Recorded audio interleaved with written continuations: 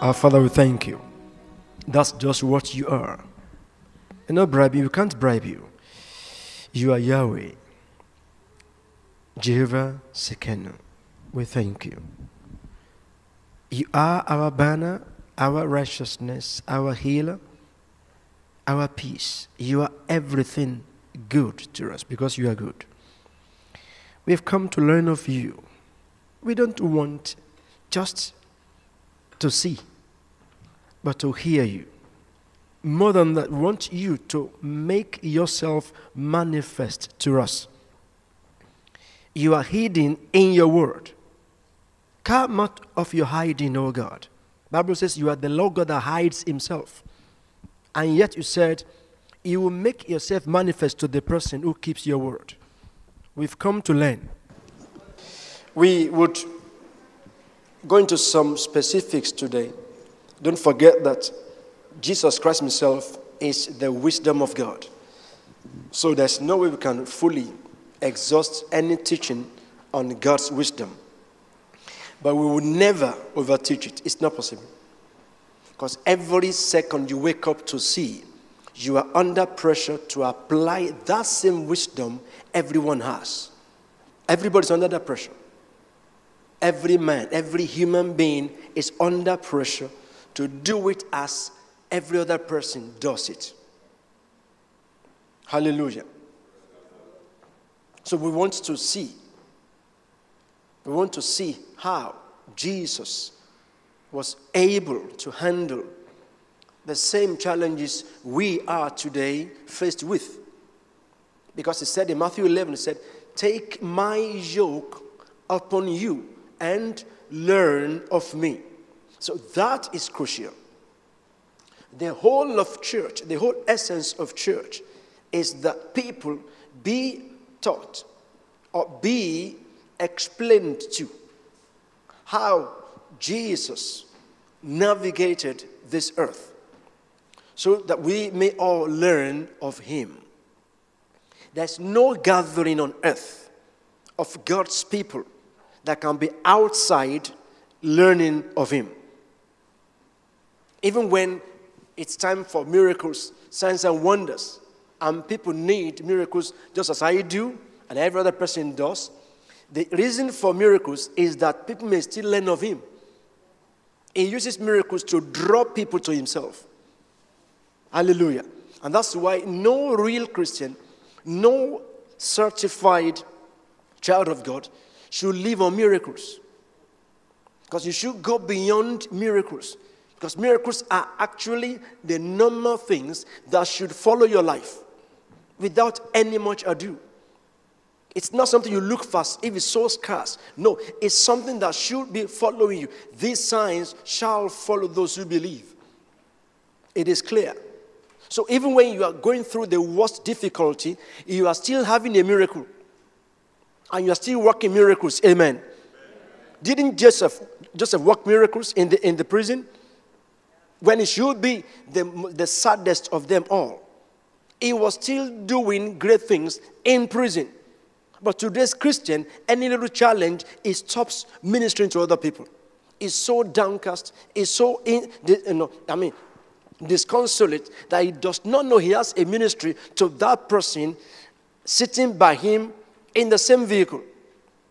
He is so sad, he is so disconsolate, he is so disheartened that he forgets that God still wants to send him to some place for God's own pleasure. So we have found ourselves being such that we are controlled, our mood is controlled by the things we enjoy or do not enjoy. It's a sad commentary. Even when you are in the worst fiery furnace of affliction, when you are passing through the worst moment in life, you are still a miracle. One, say amen. Amen. And you are still meant to give miracles to other people that will come your way. This is the will of God. Hallelujah. That's how it should be. No moment of your life should be given to the enemy because of what you are going through. Joseph wouldn't let anything weigh him down when he should be weeping every day. He should have been depressed for having been accused and convicted of what he never did. Are we together? So we are trying to look into how those people, even in a Jesus-less era, you would say, were able to overcome life's vicissitudes, life's challenges. How was Joseph able to handle it? Oh, you've forgotten that story.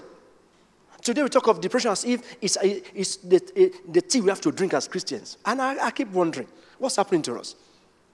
Not as if I'm a Superman. I'm not a Superman, no. But we have all it takes in scriptures to navigate. They had no scripture to read in their own time. We are the ones now reading about them. What has gone, I won't say wrong. It is well with us in Jesus' name. Amen. Somebody just goes on vacation, just gets angry. Even when Elisha was sick unto death, he still wrought miracles. The king ran to him and said, my father, the chariot of Israel and the horsemen thereof. And the sick Elisha sat up from his sick bed. Wow. He said, hold the bows, the bow and the arrows. Face that side, the sick man. Oh my God.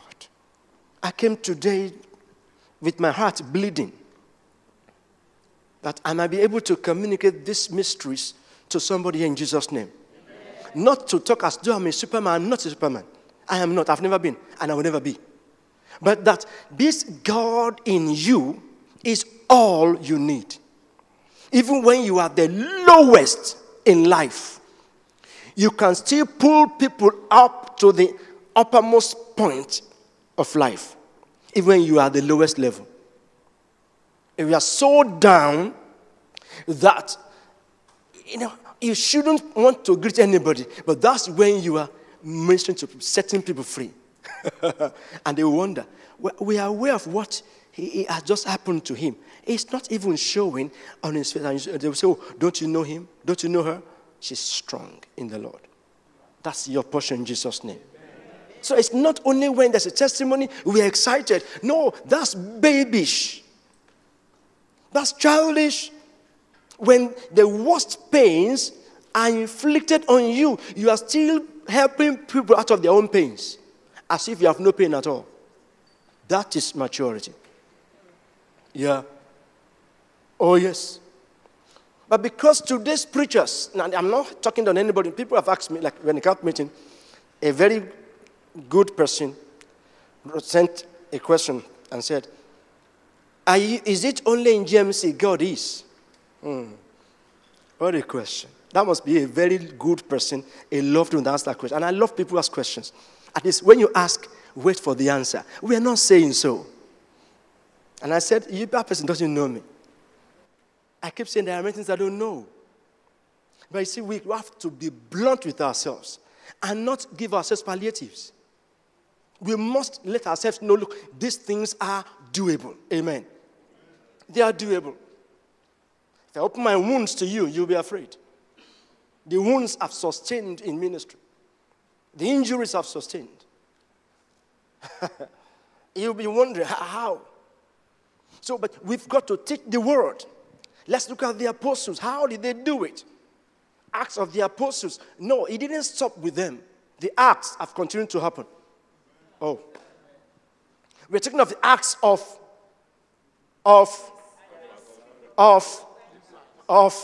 That's it. The acts have not stopped. Because it's actually the acts of the Holy Spirit in the lives of the apostles. Not their own acts. Oh my God. It should have been the acts of the Holy Spirit in the lives of the apostles. My first book is The Acts of the Holy Ghost in Human Affairs. Get a copy of that book. It will set you on fire again. Please. So we need to learn of him. He said, learn of me. Take my yoke upon you. What is a yoke? It's bondage. Matthew 11:28 to verse 30. Take my yoke. That yoke is some kind of restriction. It says, I will not impose it on you as Satan imposed. He is on you. When you were in bondage serving him. Now that I have set you free, you have given your life to me and you are born again. It now says, make it your choice to take my own yoke, my own restriction, my own bondage, take it upon you. Bind yourself. take this yoke on you, restrict yourself so that you can no longer go where you like to go. You can no longer do what you feel good to do. You feel like slapping somebody 4 times because you've taken his yoke upon you. You say, thank you, Lord. And you say, I just love you. I just love you. Thank you. Somebody should have slapped 4 times.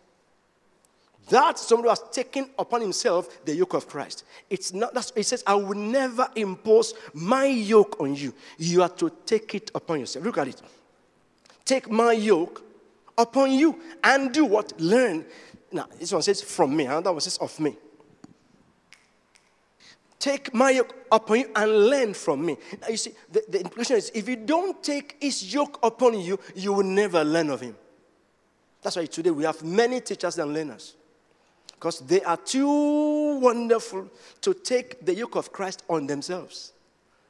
It's only those who have voluntarily restricted themselves because they've taken his yoke upon themselves that can learn of him.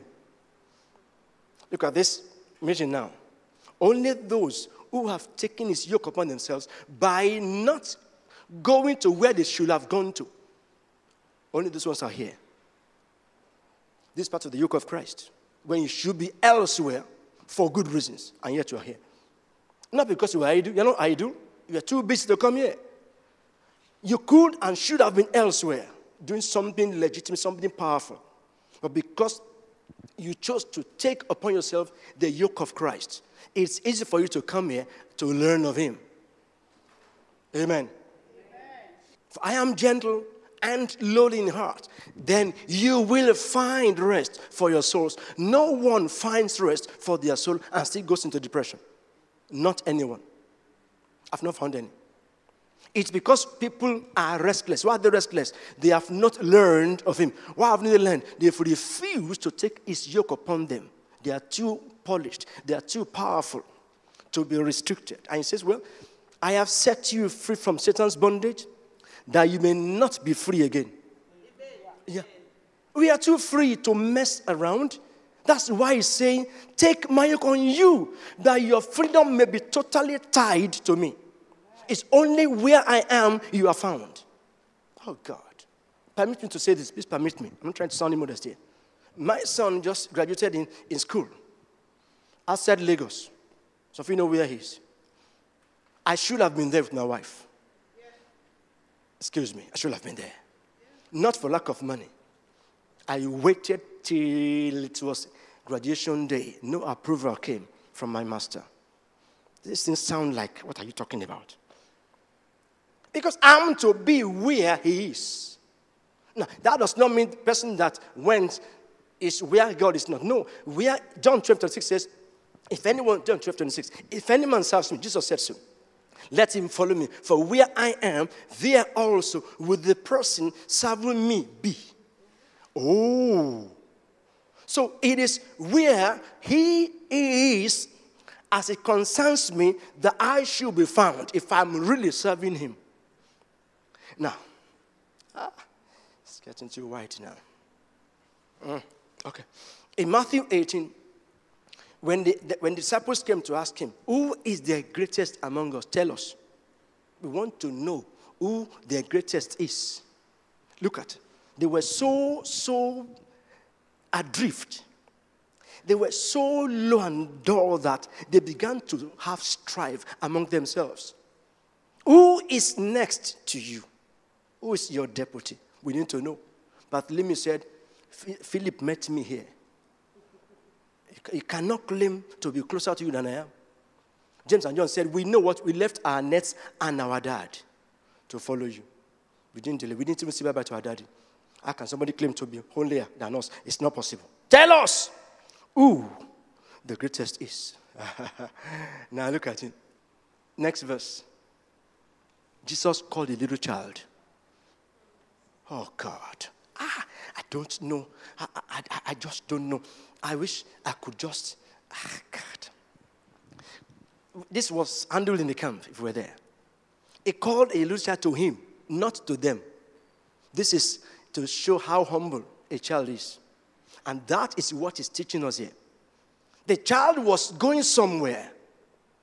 But because Jesus called him, the child, as it were, put the yoke of Christ upon himself. That means his freedom to where he was going was stopped. How many of us can be so called or sent for or sent anywhere? That's the challenge. If God cannot stop you where you are and change your direction, then you are too big for him to bless. The God we are working with is not the God you can just toy with. This is grace we're enjoying, of course. If not for his grace, we would have been dead before now. Because of our obstinate behavior. Because of the way we just have become rascally. And we call it grace. No, please. He called a child to him. Set the child in the midst of them. If you are asked to work with some members of a committee, do you know you may not function because somebody is there? Somebody told me, said, Pastor Muiwa, well, I like to be in your church. I said, I don't have a church. Well, I want to be in GMC, but as long as that person, and he mentioned the person's name, is in your church, I cannot join you. And I asked, what am I now to do? Send the person away because of you to advise me? He said, well, I'm not saying so, but I can also say that we are many that want to join you, but that person is the reason we will not join. I said, well, I'm sorry. I can't, because of all of you, send one person away, because the Lord brought the person. But ironically, that person eventually is no longer here. And I have yet to see any of those people wanting me to have sent him away or sent her away. Can you see how man is? How big man thinks he is.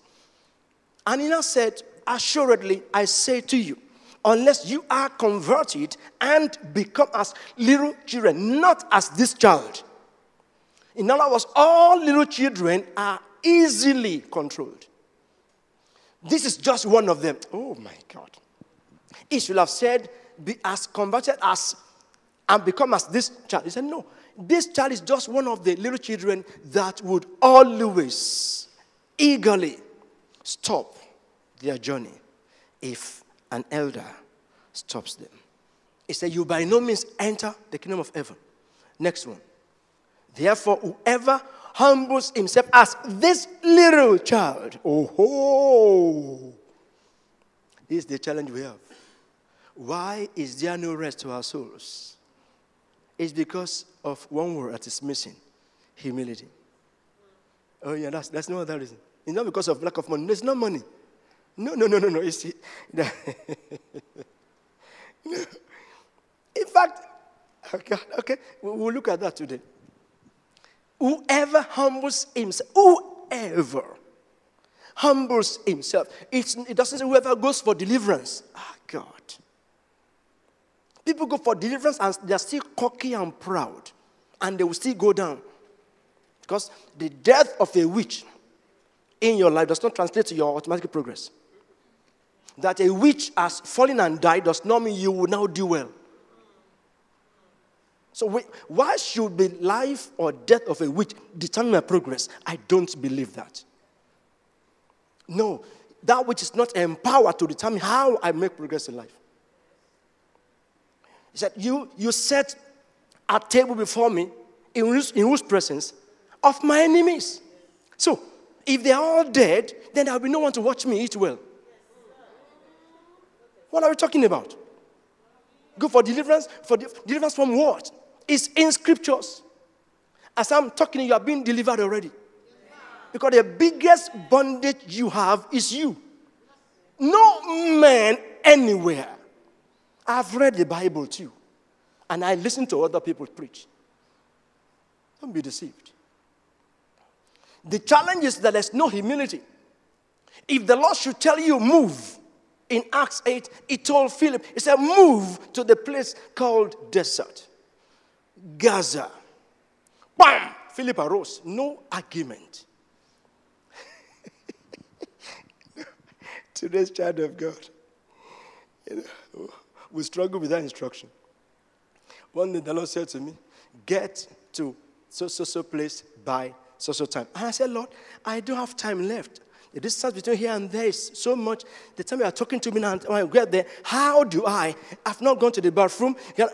as I was trying to clean myself up, it occurred to me I didn't have to go to the bathroom. Oh, are you getting me? This is where we miss God. You incorporate your own aesthetics into God's plan. No. That's how we handle God. If I go to the bathroom, if I do the makeup, the makeover, the make down, oh my gosh, you say, well, I will repent later. I can't appear anyhow to that. Who is marking you? Do you know by the time you get out there, the chariot has left you? The reason you are told to go there is no longer useful. You have left it. 10 years, you are still cyclically moving around the thing. And you say, well, I don't know what's happening. I'll go for deliverance. No. He knew why he said you get there at so time. Then get dressed up. You don't have to bathe. Oh, it's a pastor? Are you an alone? No. You're teaching us not to be clean? No. These are the little things we bring into our work with God that slow us down in life. Because we're not humble enough. Does God say don't bathe? No, he doesn't say so. But if it means not bathing, to obey the instruction, please dress up. A number of times people have asked me, my wife has asked me, have you bathed? And I will say no. And you are looking so fresh. That's how my life has been. I can bathe 4 times a day.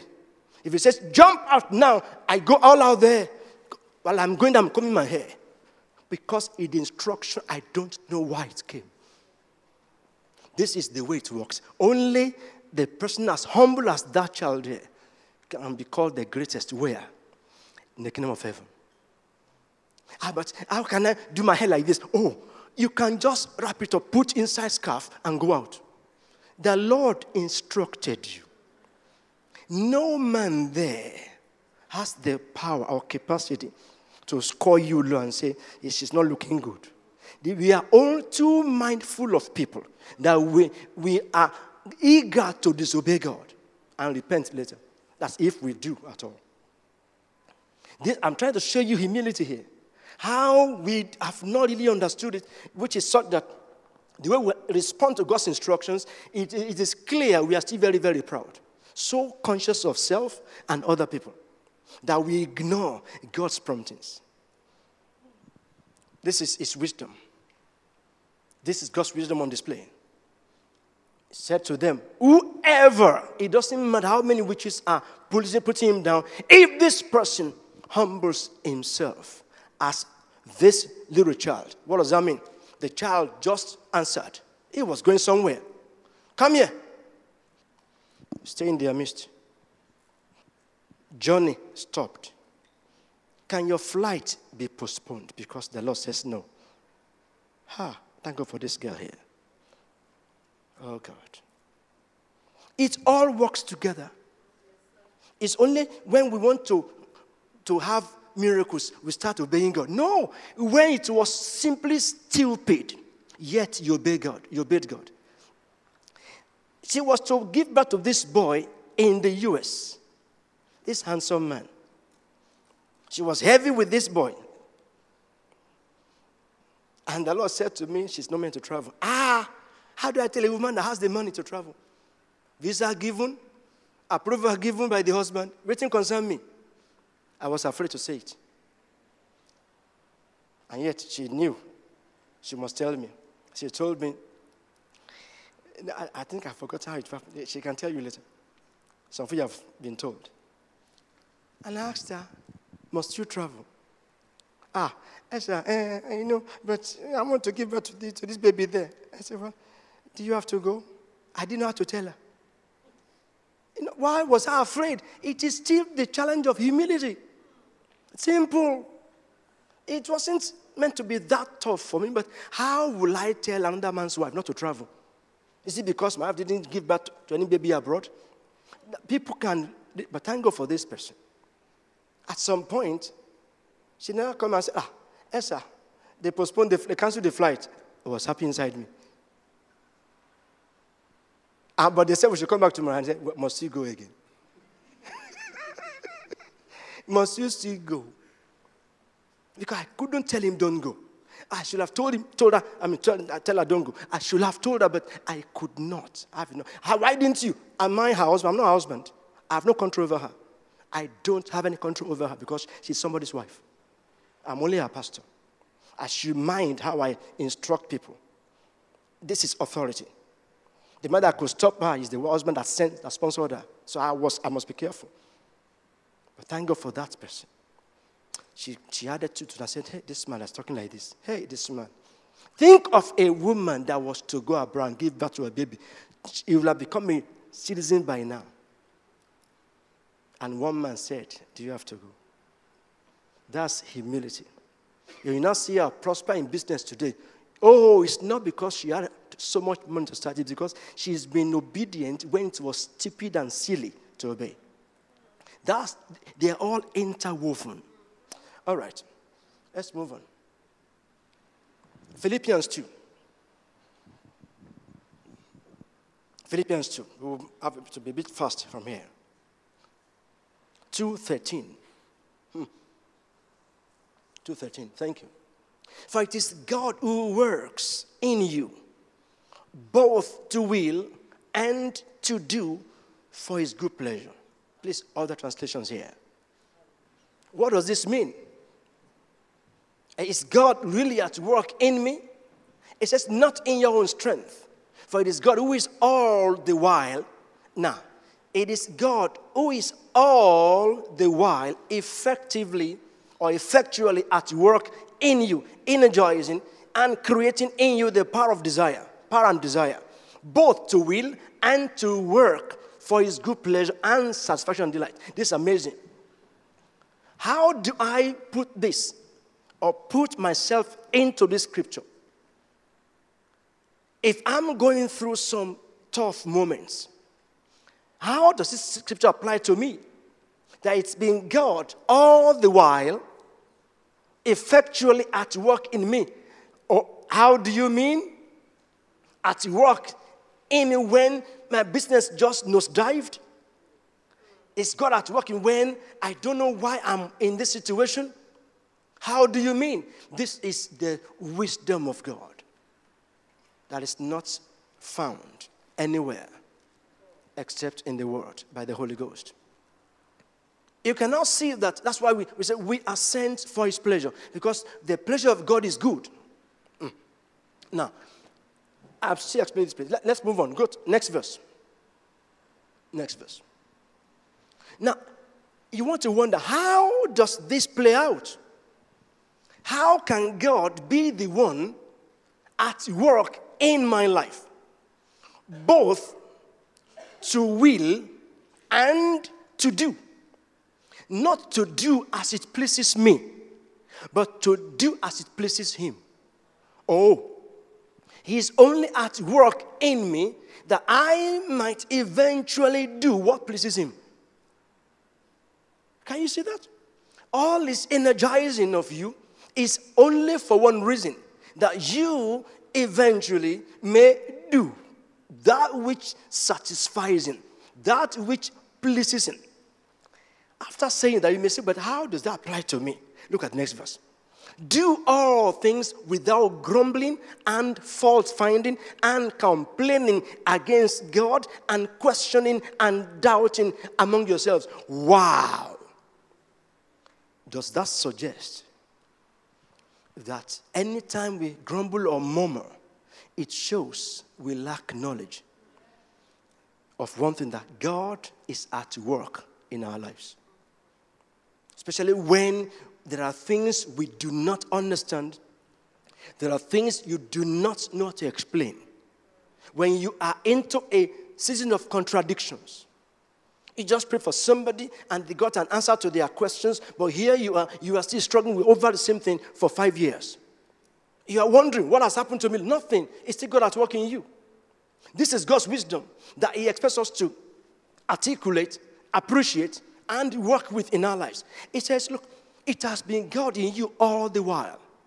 Even when you were down, when no one said good afternoon to you, when everyone, even when you also were the architect of your own trouble. How could God have been the one at work in you when it was you that caused your trouble. He says, wait, the reason is this. Even when you did that which was wrong, so to speak, it was still God at work, ensuring that you were brought back to the center of his will for you. Oh my God. Oh God. Oh God. Even when we gave an instruction, you knew what he told you, yet you did your own thing, he was still at work in you. He never, for that, your disobedience abandoned you. Never. It will never happen. Hebrews 13 is clear. It says, I will neither leave you nor forsake you. That's what grace means. Grace means no matter what has gone wrong with you, you are still his son. Oh, you didn't say amen there? Amen. That's grace. Nothing. Whatever you may have done that is the most evil of all evils, if you are born again, you are still his own child. He would never cast you away. But don't cast yourself away either. But look at it. It now says, wait. To download this properly, it says, do all things. How many things? Please answer. How many things? All things. Do you know what that means? Do all things without grumbling, without murmuring, without fault finding, without complaining against God and against authority. Oh, against your friends. He says, don't complain. But what do we say today? It means the moment you grumble, you are rubbishing something God is orchestrating in your own life. Oh, God. Don't forget, verse 13 says, he's been God all the while. I like that expression. That has been effectively at work in you. He's been God all this while. Whether you acknowledge him or not, he's been God at work. You say, well, even when I made that mistake, yes, he was right there. Only that you didn't listen to him. That's why you made that mistake. He's still God now at work in you at the point of doing your stuff. He's still there waiting to tell you, why did you do that?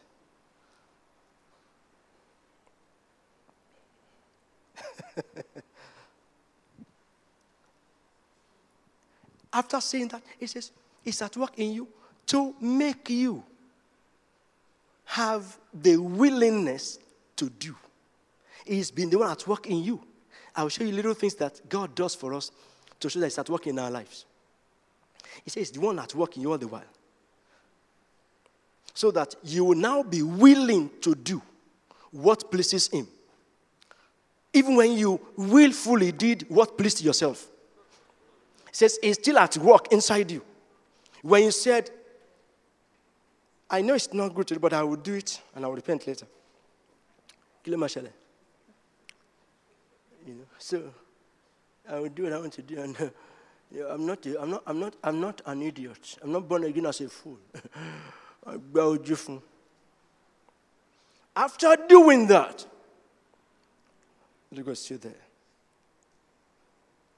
Are you okay now? Haven't pleased yourself? Let's go. So that he is now trying to help you so that you may be willing to do his own pleasure.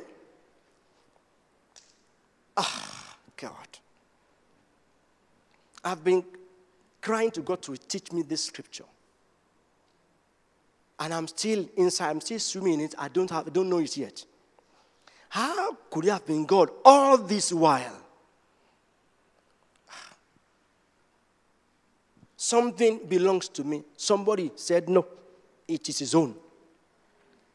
And you said, I should not ask him again. I want to ask, am I a fool? Yes, of course I am. Tell somebody, you are really a fool. Oh, sorry. Let me finish. Tell the person, I'm actually a fool. If you weren't a fool, you would not have been born again. Oh, God. Didn't Paul say it? We are fools for Christ's sake. It's in the Bible. He said we are fools because of Jesus. The moment I'm not a fool, you will simply operate outside God's pleasure. By the time you have pleased yourself, He'll still tell you. Say, Lady Wise, now you've pleased yourself. Okay. The prodigal son, didn't he please himself? I'm not a fool. I know my right. I'm going to claim my right. Mangada yagaba. Take it, give me a portion. Oh, the dad said, take. And he said, I'm walking away. I'm walking away. I'm walking away. I'm not a small baby. I'm okay. I'm okay. And when he came to himself and went back to the dad ran to meet him. That means I have never left you as your dad. I've been the one at work. That's what it means. I've been with you. Or even when you went away in rebellion, I never cast you away. So when he sighted his son from afar, he ran to meet him.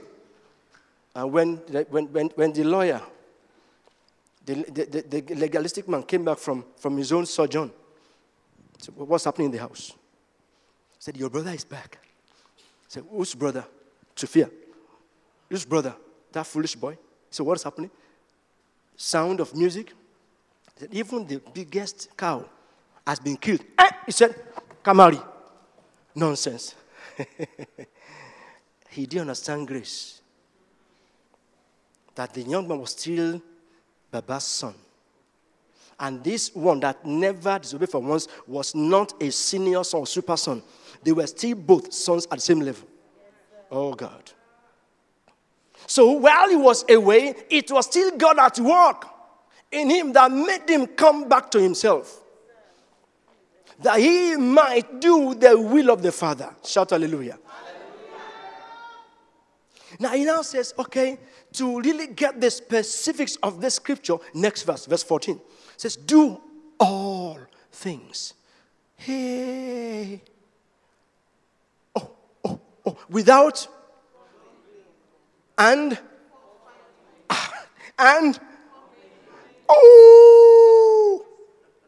no questions, no doubting, no complaining, no murmuring, no fault finding. It will take a certified, decorated fool. Not to grumble, not to find fault or fault find, not to complain. Say, Emi asoro. It could be the pride in you that is shouting. Not because you want things to go better. You're just loquacious. You're just loud for nothing. This scripture is clear. It says, even when you may not like what's happening, it says, shh, you've been asked to do. It says, do without grumbling. Because you may not know where it's going to end. That it is still God at work. I'm trying to juxtapose these two very well. He said, well, how can it be like that? Oh, the scripture is there to tie you down if you are humble enough. This is God's wisdom now.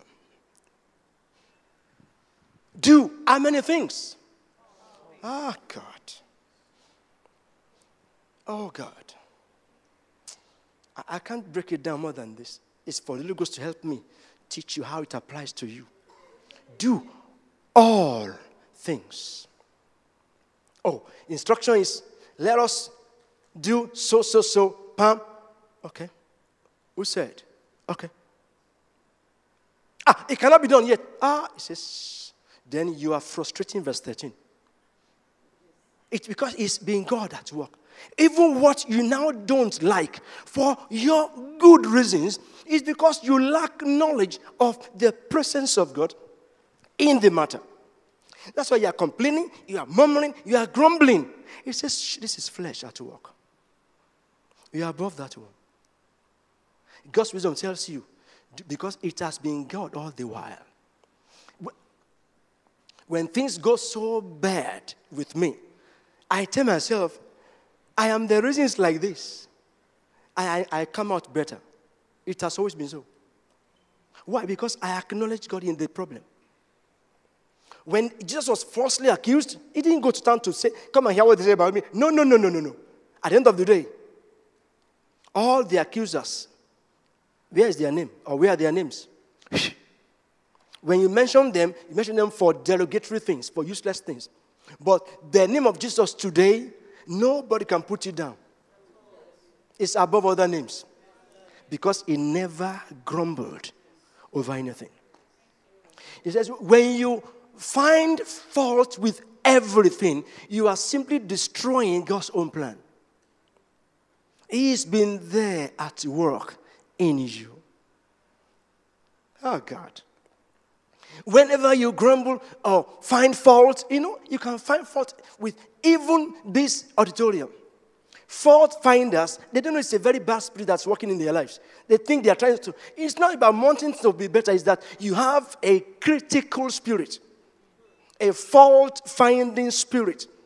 That's why nothing is done well by your own definition. It's different from somebody who knows what to do, who knows what to say, who is knowledgeable enough and wants things to be put right. That's a different person entirely. Everyone will think they want things to go better. It's not true. So many have the fault-finding spirit, and they don't know. They have the complaining spirit. Everything, if it's not the way they want it, they will fault it. But once it goes their way, say, Nado, as if it's on my mind. I was trying to say what you said. You are right. Oh, because it has gone his way. But let it be against what he wants. You will see everything will scatter. The moment a team loses a match, it's the referee that caused it. It's the referee. It's poor officiating. It's VAR that caused it. It's VAR. Nonsense. Let VAR favor them wrongly. That thing is very good. That VAR, thank God for that VAR. There's something, man is a dangerous being. Very, very dangerous. Only God's word sets us apart from other people. Hallelujah. Let's move on to verse 15, and I'll move on to another place. That you may show yourselves to be blameless. Wow. It says, when you do all things without grumbling, without complaining, without fault finding against God or anybody, it says you will be able to show yourselves to be, 1, blameless, 2, guileless. That means no craft, no koniwayo. You are just plain. People accuse you falsely, you still love them. You are plain. They say, you are this. Say, praise God, thank you for that. It's because I will explain to you if you want to listen. You are just plain and transparent. You are just moving on. That you may be blameless, guileless, innocent, uncontaminated. Wow. Look at the contaminants we've been exposed to.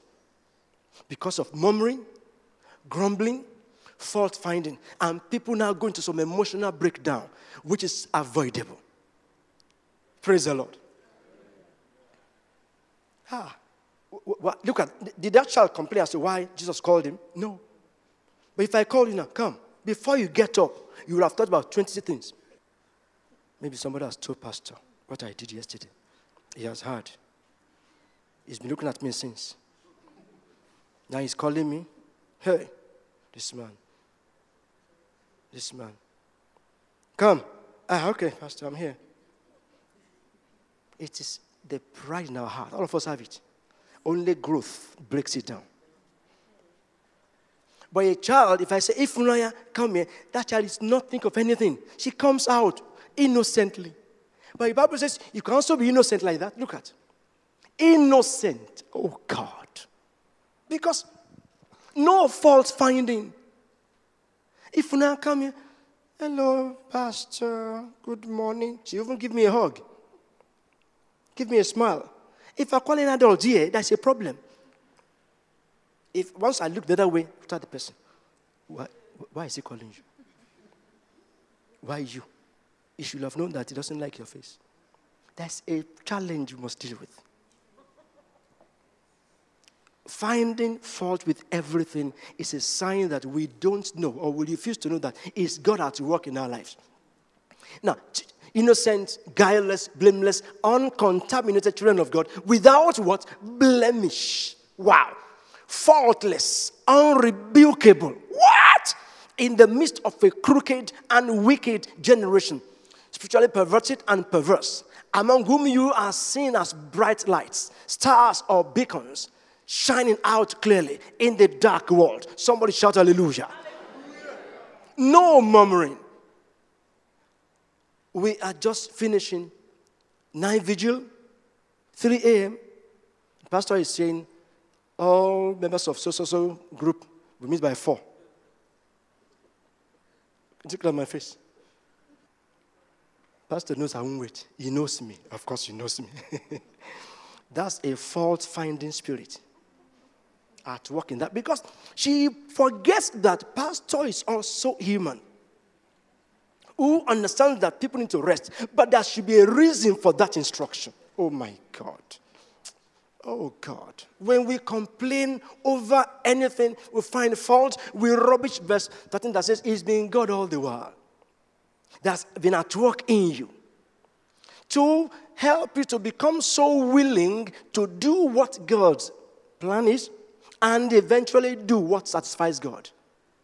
So when you are being so stretched, is that God is helping you, preparing you for something tougher ahead of you. Oh, my God.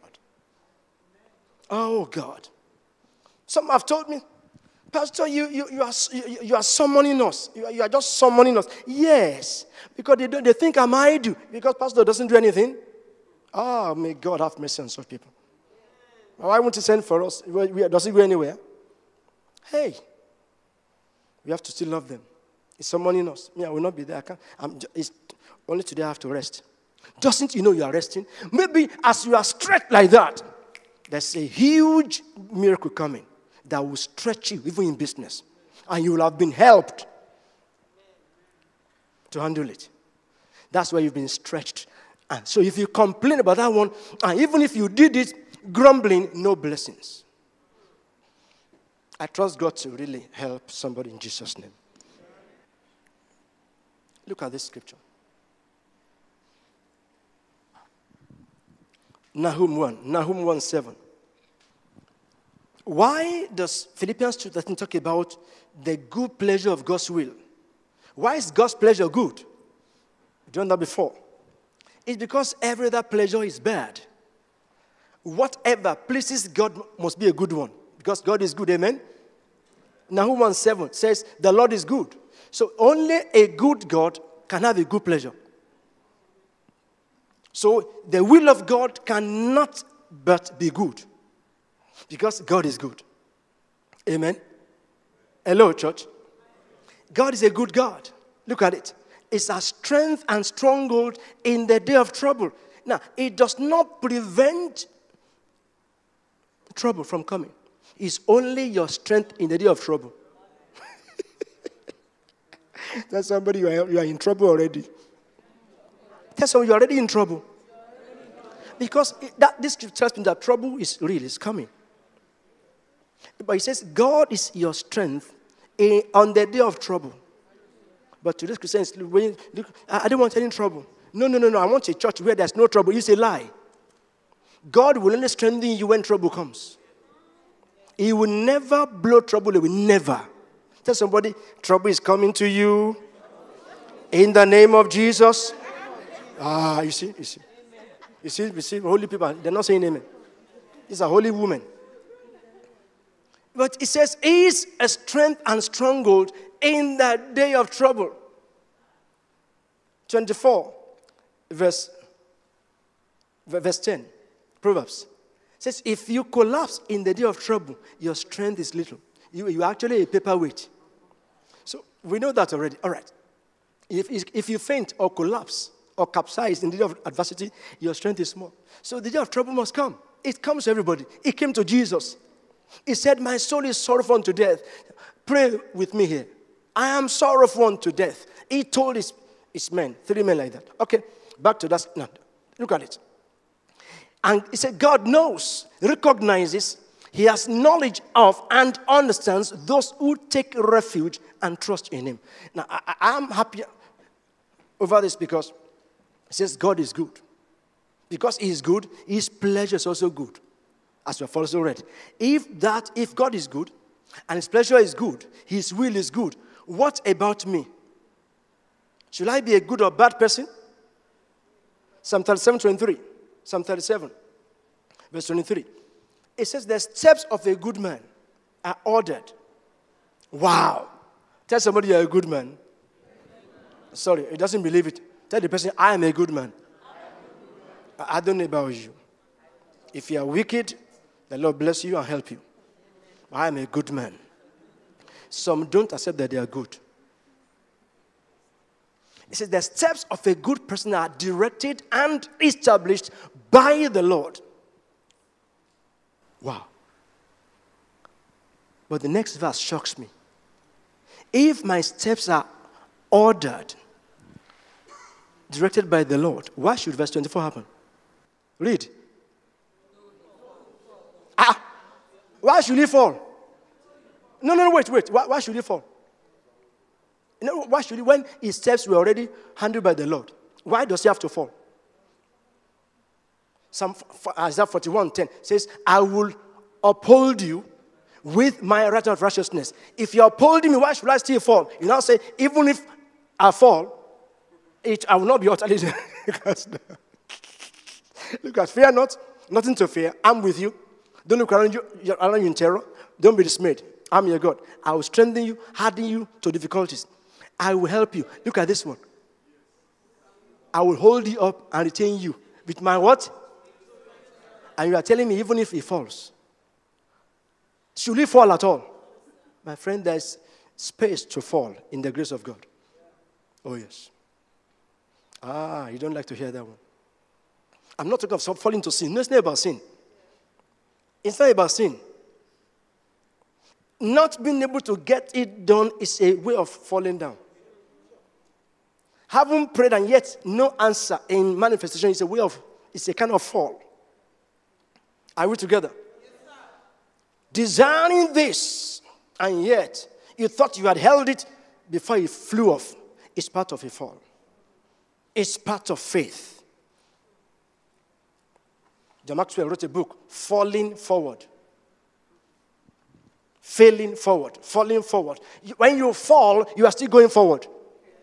Yeah, we all fall, one area or the other. Oh, some of you are too holy here. You have asked me, Pastor? Maybe you said, God said, yes, and so what? God said so. Man can resist God in any way. God said so. That didn't stop what God said. If somebody becomes Satan's agent and it's in a position to hinder it, he can hinder it for a while. It won't stop forever. I will harden you to difficulties. Yes, I will help you. Now, back to that scripture. It says, the steps of a good person are ordered, established, directed by the Lord. Okay. Though he falls, he shall not be utterly cast down. Why? For the Lord grasps his hand in support and upholds him. I don't understand this one. So I don't care in what area you may have fallen, God is still upholding you. You know, that's which Sunday did I preach? That they may wrong you, but they will do you no wrong. Huh? The Bible says he didn't allow any persons to do them any wrong. Not that nobody wronged them. Somebody may wrong you, but he cannot substantially do you any wrong, because to do you a wrong means to successfully stop God's plan in your life. He will wrong you with all his energy, but he can never do you any wrong. He has no capacity to do that. He cannot stop God's plan for you. Hallelujah. Now, he shall not be utterly cast down. Oh, okay. Why? It says the Lord grasps. Now, if God grasps his hand, why will he fall at all? You know, you can be holding a child. You have to walk briskly. The child now stumbles and staggers. And yet you're holding him. Okay? He might even fall to the ground. His hand may pull out of your own hand and sustain an injury. What do? Pick him again. It happens in life too. Even when God is upholding you. It does not mean you will not fall at all because it's upholding you. That when you fall, you say you will not be utterly cast down. Now, this phrase, where is it now? This phrase, utterly cast down, is the only place in the Bible, in the whole Bible. That phrase, utterly cast down. If you go to 2 Corinthians 4:9, it says, we are cast down, but not destroyed. Now, utterly cast down is the ultimate. That means the person can't get up again. It's the only place where it says, even if the person falls, he will never be utterly cast down. Oh, God. Give you blow in the boxing bout. Boo, boo, boo. He falls. Why would they count 10? It's because he can still get up and win. The referee says, 1, 2, 3, 4. The man is like, 4. You keep counting now. 5. The referee will go to him and do that. Can you see me? And once he does that, he says, okay, fight continues. And he might win the bout. Listen, you are the winner. Tell 2 persons you are still the winner. He didn't hear you. Tell the person you are still the winner. It is still you to win. You are still the winner. You are still the winner. The devil is the loser. Hallelujah. Because you've not been counted out. The referee is the Holy Ghost himself. It is never over till you have won. Now, hold it. You won before the fight started. The winner was already determined before the fight came. So what are we killing? So, if anybody thinks that's put you down forever, is a lie. You are unputdownable. Guy! Because they don't know you. You can't be put down. You may fall because of somebody's, machinations. But it says you will not be utterly cast down. It says when men are cast down, you will say there's a lifting up. Why would you say so? Even though you have also just fallen, he says, no, I fell yesterday too. I believe God for ABC. It didn't happen. I couldn't pay for that thing. It was taken back from me. Hallelujah. Get up. Let's bless God. Let's do. Come on. Hallelujah. God is good. Before you know it, well, because only a child will get up easily. If I say let's dance, Pastor dancing with another man's wife. Why didn't he call a brother to dance with him? Hey, these are fault-finding spirits at work. All right. We are hedged in, pressed on every side, troubled, oppressed in every way, but not crowned or crushed. Hallelujah. We suffer embarrassments and are perplexed and unable to find a way out, but not driven to despair. Magadaboka. Verse 9. We are pursued, persecuted, and hard driven, but not deserted to stand alone. We are struck down to the ground, but never struck out and destroyed. Stand and tell somebody you are never struck out. You may be struck down. You can never be struck out. You may be struck down. You can never be struck out. This is the word of the Lord. High five 2 persons. Tell them 2 tall people. Not short men like me. 2 tall.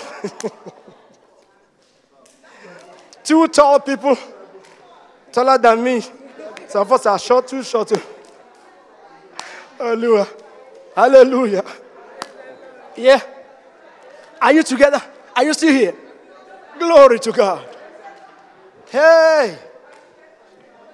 Amen. Don't ever be discouraged at all. You can't be struck out. It's not possible.